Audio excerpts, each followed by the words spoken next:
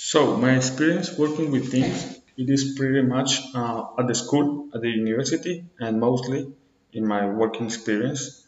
For the last 6 years of my life, I worked for my company, for my family company, and I realized that my father was the person who took the whole decisions in the company before I arrived to the company.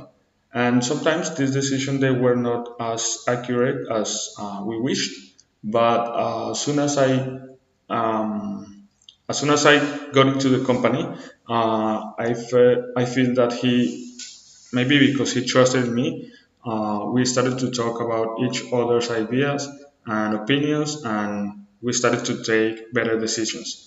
So I think communication is the most important skill in teamwork. And on the other hand, I have a bad experience working with teams. When I was doing my internship in a bank in Colombia, mm, this was a group of 5 people, and sometimes I felt that the team members they were jealous about my boss because she had the best job, and sometimes yeah, I think the egos they were not good to in order to perform better as a team.